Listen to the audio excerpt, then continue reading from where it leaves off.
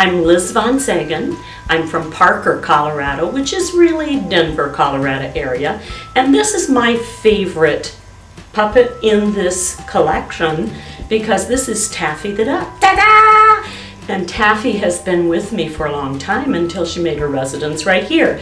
She is housed in the original garage of the collection.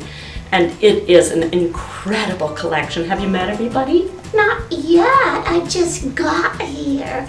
Taffy actually was donated last year at the convention, and she was created in 1991. What? Yes, you were created by Dave Prevet. Who's that? Well, I have an interesting story about Dave Prevet. That's the guy. I know him. You know him? Oh, yeah. Well, Dave was actually working for us at One Way Street, and he's a tremendous puppet builder. That's me. Yes, that's you. And actually, I was working with a very little puppet, and that puppet, Taffy the duck. No, that's me. No, it was a little Taffy. I may be little, but I'm mighty.